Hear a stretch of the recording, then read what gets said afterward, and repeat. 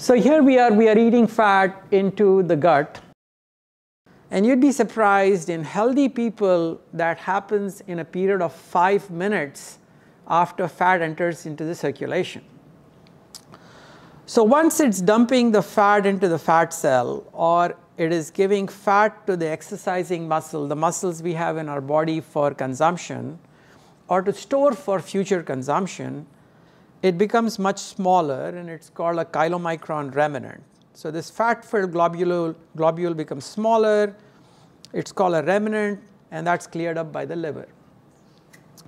And you would know you have normal fat handling by looking at a few key pieces of your blood work. So you can look at your triglycerides. If your triglycerides are less than 100, if your good cholesterol or HDL is greater than 55, not less than 55, I just noticed that I made a mistake out there. And invariably, when you have this situation, the so-called bad cholesterol, which I call the other good cholesterol, is over 150. And your total cholesterol usually is over 200.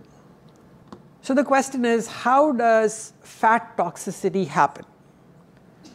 So let's say you are metabolically unhealthy, you have become overweight, you are type 2 diabetic, you are insulin resistant. Now I threw out a term called insulin resistance, and I'll define that later, but for now just keep that in your mind.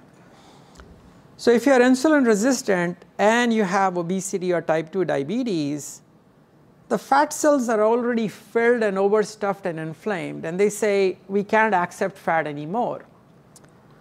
So the fat backs up in the circulation.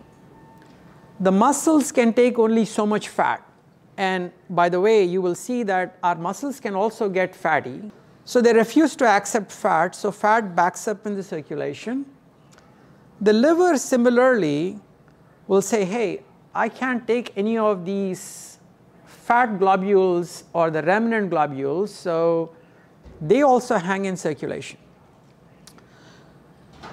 So the way you know that is that you will have high levels of triglycerides, low levels of good cholesterol, and a series of other blood markers that I will explain to you. But what you will end up is what is called ectopic fat deposition.